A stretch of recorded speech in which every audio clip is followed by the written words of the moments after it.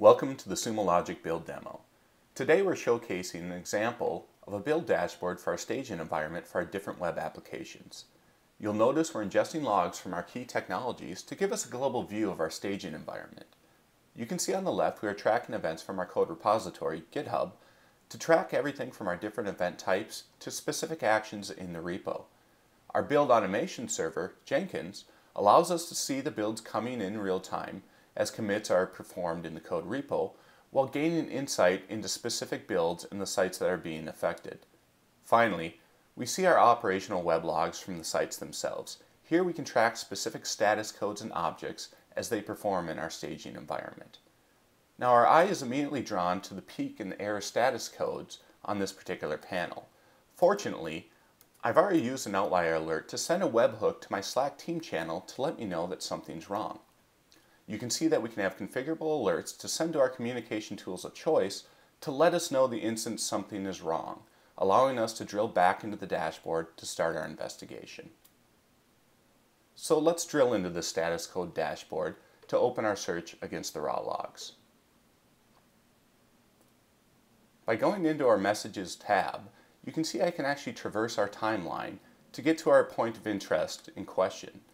Now we see primarily 200 status codes here, so in order to quickly find our needle in the haystack, I'm going to select a 10-minute window around a log to drill into the specific time frame of the errors. Next, we're going to click our log reduce button, which will reduce the stack of logs into manageable patterns.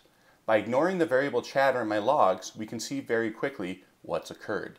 While I'm still receiving valid 200 status codes from my web logs, I can also see the 500 error codes in question and the particular upload.php module that was causing this error. Additionally, I have PHP debug logs in my log stack that's showing me exactly within this PHP module for this site where the error occurred. This gives us insight into the when, what, where, and how. Now let's focus on who did it. I'm going to open our Drilldown Dashboard to give us more information on the events in our staging environment. We have a sea of different events here, including a pane that tracks status codes all the way back to the objects that were committed in our GitHub repository and the GitHub committers of those objects and changes. Now I'm simply going to filter on what I learned from my previous investigation by using the upload PHP module in question. You'll notice we've designated only specific dashboards to update on this filter, giving us a clear indication of where this module is involved, and more specifically, the correlation of our 500 status codes all the way back to the user, Nefarious, who made the commit to the object upload.php. So we've now found the when, the what, the where, and the who.